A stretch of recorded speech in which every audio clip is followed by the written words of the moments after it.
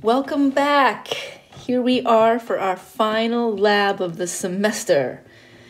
Congratulations for making it this far, but can't rest on your laurels just yet. You have this lab to do and the lab exam and your final exam. So keep pushing, we're almost there. Now, of course, usually for this lab, we'd be on campus. We'd be over in the stadium classroom building, and we'd be doing these analyses on each other. Unfortunately, we can't do that, but we're going to make the best of it through this video. So off we go. Here's the outline. As usual, we'll start off with some background information. And then in this lab, we're going to talk about 6 different measurement techniques. The body mass index and the waist to hip ratio are more general body composition measures. And then we'll talk about 4 different techniques of assessing body fat. Okay, here we go. Now, I know you've talked about this with Dr. Thompson. I just think it's nice to have a review. The more times we can go through something, the more likely it's going to stick in our brain. So there is no harm, that's for sure. So make sure you review these definitions. Of course, there's body weight, which is our total mass. So someone is 150 pounds, their total mass or body weight is 150 pounds. But body weight in itself as a number only gives us some information. That total body mass doesn't tell us about what type of body mass it is, how much muscle versus fat, for example. So it's helpful to have more information. So of that total body mass, it can be helpful to understand the body composition of that mass. In other words, how much of that mass is lean tissue, how much of that mass is fat mass. And those are the 2 types of mass that we are most concerned with in terms of looking at body composition. There's lean mass, that's muscles, bones, organs, and these are things that we need, okay? And then there's fat mass, and as the name indicates, that is their adipose or fat tissue. Of course, we need some fat. We know that fat helps, because we talked about it in this class, as a matter of fact, in lab number 2. We know that dietary fat can help us to protect, insulate, cushion within our body. Fat is also a component of our cell membranes. And we, of course, use some fat for energy reserves. So we need some, but as we all know, sometimes too much can have detrimental effects.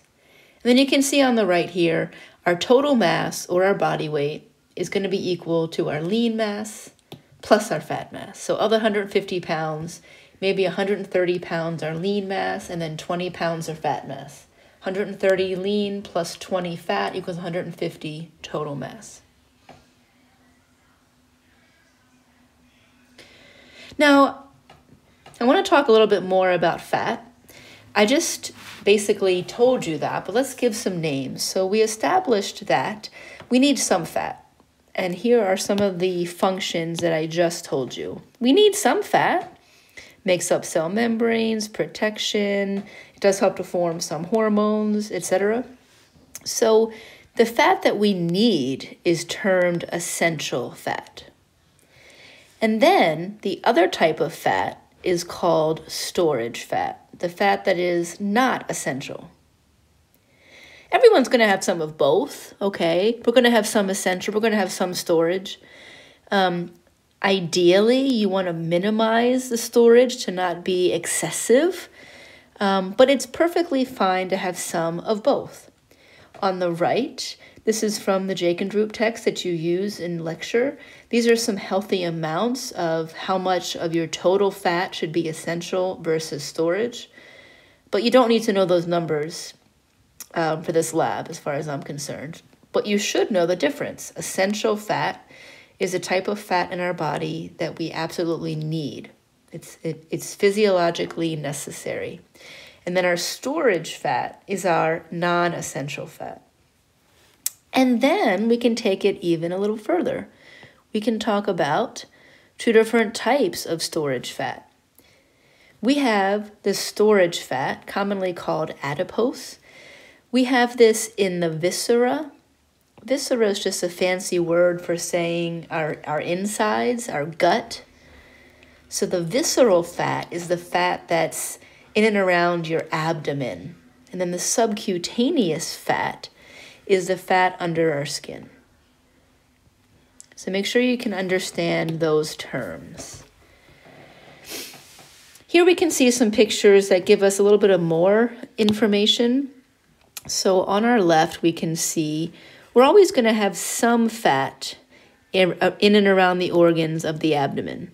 So if we were to look at this picture, we're looking at visceral fat in our gut. The person here on the left has maybe a more normal or quote-unquote healthy amount of visceral fat. But an excessive amount of visceral fat would look like this. Not only is there extra fat here in the abdomen between the skin and the organs, but there's also extra fat in between the organs. And both of these, the visceral fat, can lead to a host of problems. I also want to point out here on the right, men and women naturally tend to carry their fat a little bit differently. Men, maybe you've heard that men are apple-shaped. Pretty generic thing to say, but it is a good visual. Men tend to carry more of their fat in their upper body, in their chest or abdomen, whereas women are more likely to be pear-shaped or carry more of their fat in their hips. Is one worse than the other? In some instances, yes. In some instances, no. Just important to point out the difference. All right, now let's get right down to it. Let's talk about some of these body composition techniques. And I have this woman on the right pointing at you. Yes, she's pointing at you. Because this is information I'm pointing to you, even though you can't see me. This is information you can use. So I know a lot of you are phys ed majors. A lot of you are in the exercise science program. A lot of you maybe are a coach of a team or you're involved in athletics. In all those fields, knowing how to perform body composition assessments is going to be a feather in your cap. This is something that you can put on your resume. This is something you can say that you know how to do. These are skills that you have. And you're going to know them well, and this can be something that's very advantageous for you. Okay, so this is something you can actually take with you and you can use. We're going to first talk about some of the body composition techniques, BMI, which you've already heard of, and waist to hip ratio, which you should have, but let's talk about both. Now remember, these two body composition assessments are not body fat percentage. I know that by this point in the semester, you're not going to make the rookie move of thinking that body mass index is the same as body fat percentage, because it's not. So these first two are not body fat percentage. But they can still give us some, if limited, some information. Let's talk about BMI. You know about body mass index. Just pause for a drink there, I'm sorry. Body mass index is basically a number that is a number about your weight in relationship to height. So it's a number from a height-weight chart. You've probably seen the chart. We've got a nice picture of it here. You can also calculate body mass index by using a formula. So for this lab, we're going to have you do both. They should become similar, of course, but it's good to do the formula to get a more specific number. Or in instances where their weight or their height doesn't show on the chart, then you can't do it from the chart. At least we have the formula. To do the formula, we can see here it's weight in kilograms divided by height in meters squared. The conversions that you need are on the right. In the past, we've done conversions from height in inches to centimeters, But pay attention, when we're converting inches to meters, it's not 2.54 like it was to find centimeters. In this case, you're using your height in inches times 0.0254.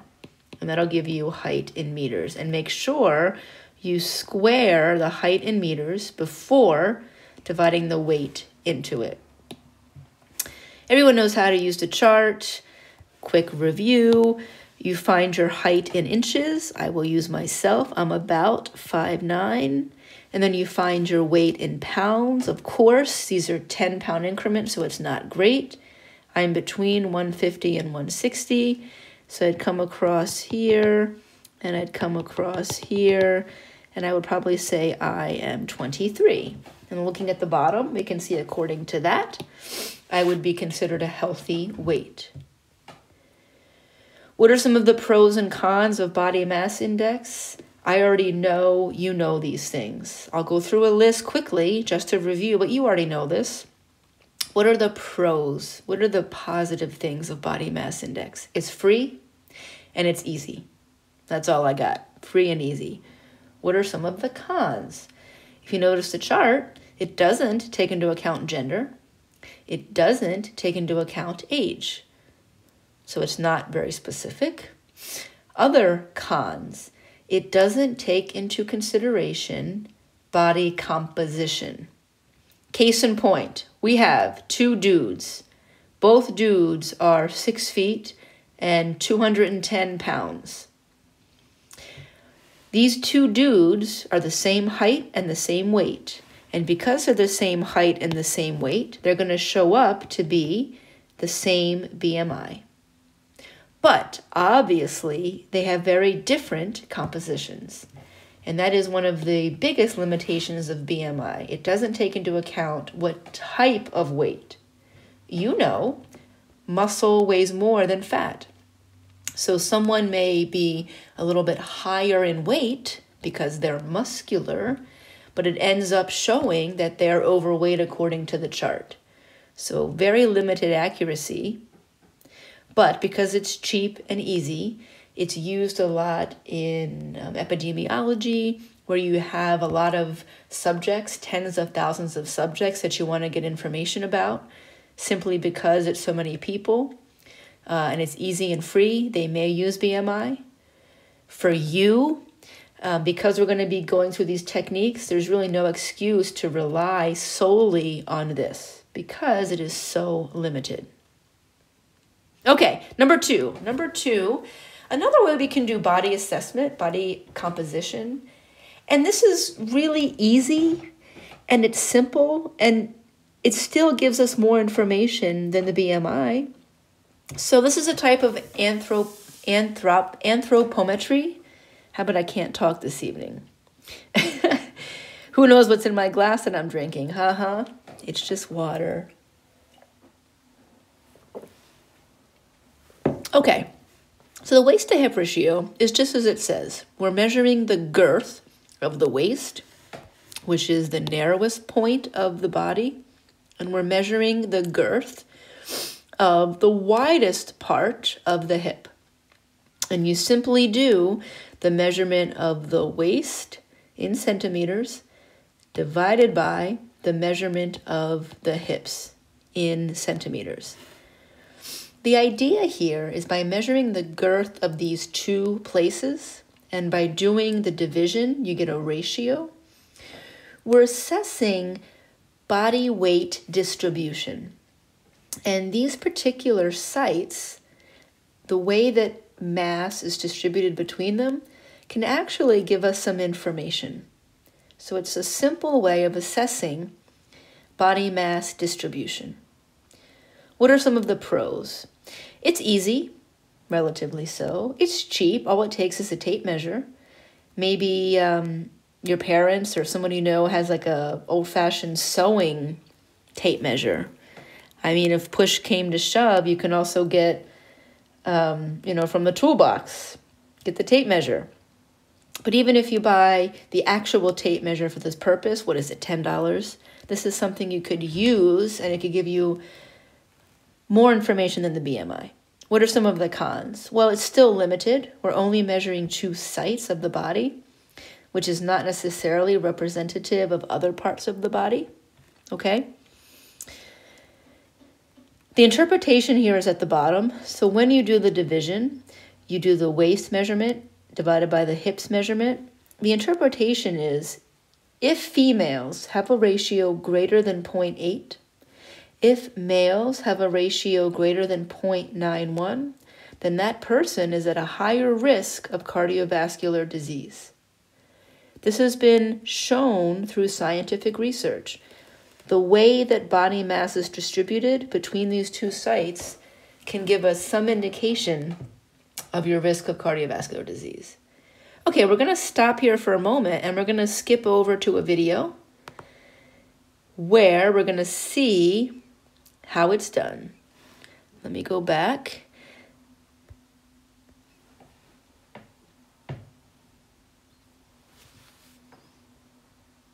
So again, using a tape measure, measuring at the narrowest part, making sure that the tape measure is tight or taut.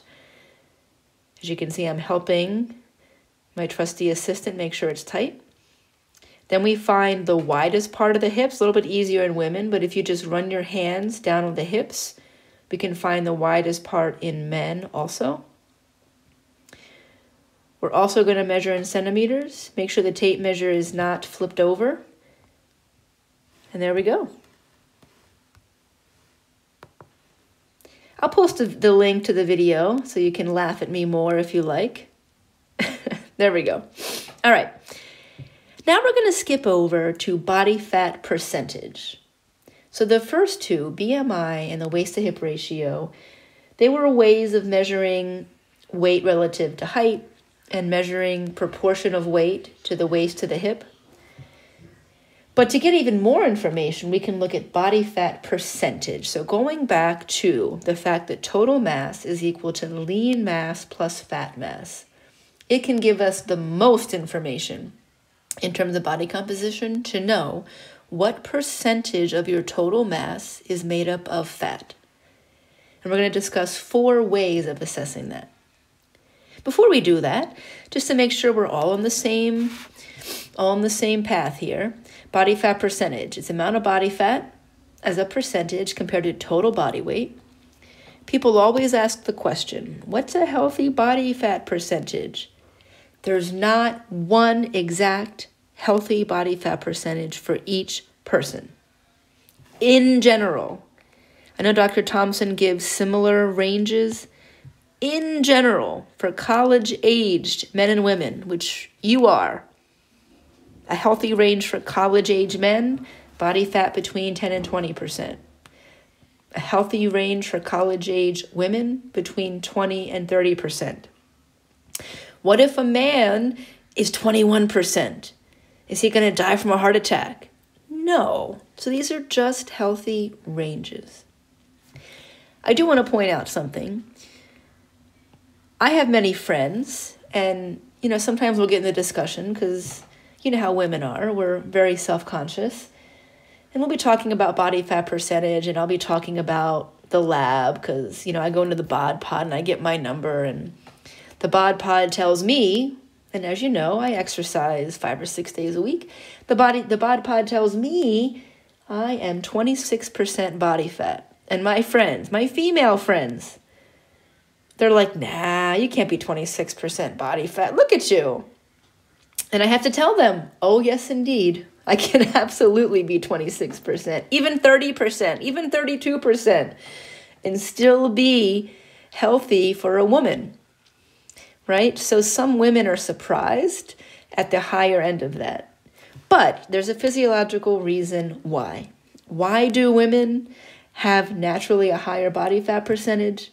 Because the female body is made for one purpose in terms of its fat distribution: to carry, nurture, develop a baby, and then spit it out, and then breastfeed it. So in order for the body to be able to carry a child, we need more body fat.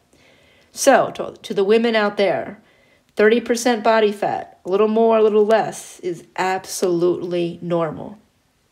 Men, hope you're listening too. It's absolutely normal. All right, this table on the right here is from your Jachendrup text. It gives a little bit better of a breakdown, but I'm not going to ask you those specific numbers. You should, however, know the general ranges for what a healthy body fat percentage is for men, for college-age men and college-age women. I have a couple more things to say here on my soapbox. I'm going to move pretty quickly, but I do want to make a couple points. You know, this course is sports nutrition, so we have been focused primarily on athletes. And it's no surprise, body composition, how much body fat someone has as an athlete can absolutely make a difference. Now, we can't necessarily say how much, so it's very difficult to quantify how a couple body fat percentages up or down influences performance in certain athletics. But we can absolutely say for sure, body composition can affect athletic performance for good and for bad. I've given you some examples here. I'm not going to ask you these, but if we just think about it, there are some types of athletes where a very low body fat percentage is advantageous. Think about a marathon runner. And I'm talking here about elite marathon runners, the ones who were at the Olympic trials. Having a very low body, this would be male, by the way. You wouldn't want a female to be that low. Having a very low body fat percentage for a marathon runner means that it's less weight for them to have to transport all 26.2 miles. In other cases, like gymnasts, obviously having less body fat helps them to be better gymnasts in terms of being able to jump and flip and move. But some of these sports are also subjective in nature. So part of a gymnast score is subjective, how they look, are they graceful and all that. You can see some other examples. Sprinters want a low body fat percentage, but they're not going to be quite as low as marathon runners because they need more power. Moderate and high. So just an example, we can generally say for certain sports, low, moderate, or maybe higher body fat percentages are going to be helpful. And this comes from your Jachendrup text just to give you some ideas. But everyone is different. People are built differently through genetics. So it's not like you need to fit into a box. Can body fat percentage be too low? Absolutely. Depending on what text or what source you use. Some may say below 3% is too low for male. Others may say below 5%. For females, below 10 or maybe even 12%, because it depends. Some people are naturally more lean in structure through genetics. Some are a little bit bigger. Like I'm not a very lean person. So for me, 12% body fat would be way too low. And you can see some of the risks. So sometimes athletes can get going down the path of trying to get too low. And then they don't have enough body fat for their essential functions, and it could be very dangerous. Okay, enough of that. Let's get into our 4 techniques that we're going to discuss for measuring body fat percentage. One of them is the bioelectrical impedance analysis unit. Many of you, I'm sure, have used a unit that we have in the phys ed and exercise science department. The one we have on campus is a scale like this where you sit on it, and then there's a cord that attaches the scale to the computer. You step on the scale. Other BIA units you just hold with your hand like this one. Make sure you're reviewing the mechanism behind each method of assessing body fat percentage. In the BIA unit, an electrical current is sent through the body. And because that current passes more quickly or more slowly through different types of tissue, how fast or slow that current makes it around the body can give us information on how much fat is in the tissue. All right, pros and cons. Pros. This is going to give us more information than the BMI, which is just a height weight chart. It's going to give us more information than the waist to hip ratio. So it gives us some information because it's body fat percentage. It's going to give you a breakdown of your total mass, lean mass, and fat mass. Other pros, it's easy to use. And it's relatively inexpensive if you're comparing it to the Bod Pod. What are the cons? The accuracy is not so great. So one thing that leads to inaccurate measures, the BIA unit is very sensitive to hydration levels. And even if you are similarly hydrated, this is going to have more variability than other measures. I don't have a video of the BIA unit, unfortunately. Hopefully a lot of you have used it, but basically if you use it, you have to step on the scale in your bare feet. Obviously we want that current to get to your skin, not through socks. You press a button, you're going to put in your age, height, weight, and then you wait. You don't really feel the current going through you at all. You wait a couple seconds and it's going to give you a little printout of what your body fat percentage is. Let's talk about skin fold. Oh, it looks like some of my pictures did not save. All right. I'm going to pause this video and then download it again for part 2 to get to the skin fold. Let me go back here. Pause and I'll see you for part 2.